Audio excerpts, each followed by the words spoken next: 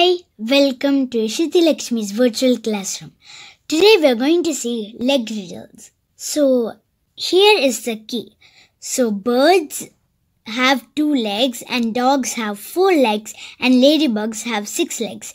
We have to use this key to solve the problems. So let's see an example. There are 48 legs and they all belong to dogs. How many dogs are there? So they're saying that there are 48 legs and they all belong to dogs. Remember, one dog has 4 legs. So we have to find X dogs has 48 legs. So here we have to find the X value. So let's cross multiply X into 4. X into 4 must equal 1 into 48 or 48 into 1.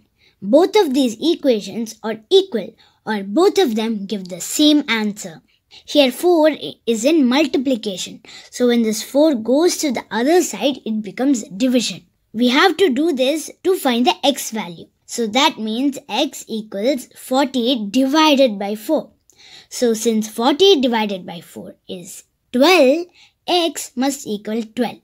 So that means 12 dogs have 48 legs. So let's see another word problem.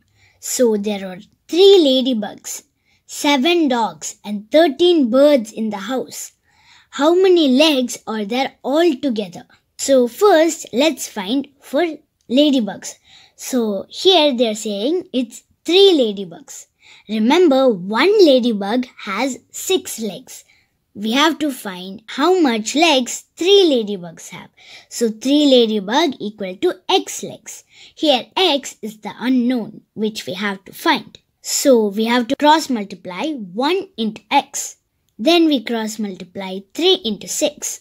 So both these equations are equal. Since one of the equations has a variable and the other doesn't, I'm going to solve the one that doesn't have the variable. I can do that because both of these equations, 1 into X and 3 into 6, are equal here. So 3 into 6 is 18. So that means X is 18. So 3 ladybugs have 18 legs. Now let's solve for 7 dogs. So remember, one dog has 4 legs. Here they're asking how much legs 7 dogs have. So 7 dogs equal to X legs. So let's cross multiply. So multiply 1 into X, next 4 into 7 or 7 into 4. Here one equation has a variable while the other has numbers. So let's multiply the equation with the numbers. So 7 into 4 is 28. So X must equal 28. So that means 7 dogs have 28 legs. Now let's see for 13 birds. So remember, one bird has 2 legs. So 13 birds equals X legs. Here we have to find the X value. Let's cross multiply. So 1 into X and 2 into 13. So both of these equations are equal. So let's solve 2 into 13 which has numbers. Since this equation 1 into X has a variable, we have to solve the other one. So 2 into 13 is 26. So X must equal 26. So now we have to see how many legs are there all together. So that means we have to add the number of legs for 3 ladybugs, 7 dogs and 13 birds. So remember, 3 ladybugs have 18 legs. So write 18. Now we have to see for 7 dogs. 7 dogs have 28 legs. So we have to do 18 plus 28. Now for birds, 13 birds have 26 legs. So we have to write plus 26. So we have to add these 3 numbers, 18 plus 28 plus 26, which gives us 72 legs. So that means there are 72 legs altogether. Let's see another example. There are 36 legs in the house.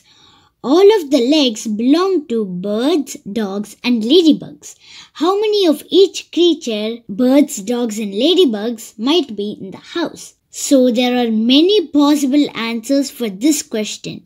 So see how many you can find. So take your time and pause this video. So I have written a graph and written down the answers. These are not the only answers. There are many more answers.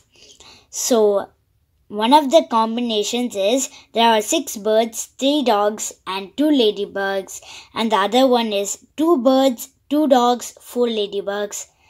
The next one is 8 birds, 2 dogs, 2 ladybugs, and the last and final one is 5 birds, 5 dogs and 1 ladybug. Now let me explain you how I got these numbers in the chart. So birds have 2 legs. So let's write into 2 in the birds column in each number. So 2 into 2, 8 into 2 and 5 into 2. Now let's see for dogs. So dogs have 4 legs. So let's write into 4. So it's 3 into 4, 2 into 4, 2 into 4 and 5 into 4. Now let's see for ladybugs. Ladybugs have 6 legs. So it's 2 into 6, 4 into 6, 2 into 6 and 1 into 6.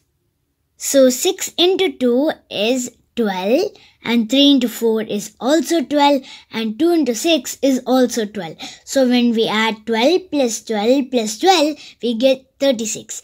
And similarly for the other ones.